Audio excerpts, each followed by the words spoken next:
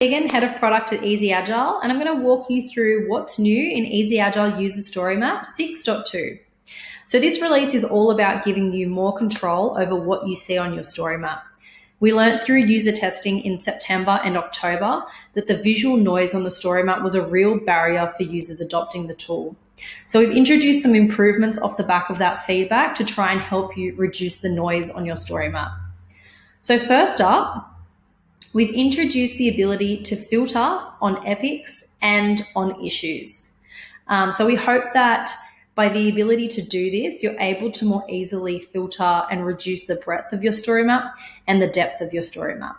So what that might look like in practice is I only want to see the epics where the Easy Agile support team is assigned. So you can see I've reduced the breadth of that. I've hidden 9 of my epics.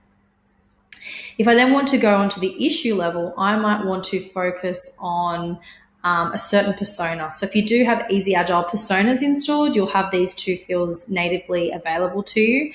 And say I just want to see the issues where I'm looking at my new student persona. And again, I've filtered down my issues there, and we've got this count up in the top right as well that tells us the number of issues we've hidden. So I can clear that too. The second thing that we've introduced in 6.2.0, which you may have already seen over in the left here, is the ability to filter your issues by component and assignees. So during our user testing, we were able to identify that a lot of the complicated quick filters our users were creating to reduce the noise on their story map actually included something around components or assignees. So we're hoping by introducing these 2 fields for you natively in the filters drawer, we're reducing the need for you to have to create those really complicated quick filters. Something else that we've introduced in 6.2.0 is we're incrementing the filter count in the filters button in the top nav. And the reason we're doing this is we want to make it really clear to users when issues are being hidden via a toggled filter. And you can easily clear those filters in the filters menu as well. So with that being said, we're really keen to hear your feedback.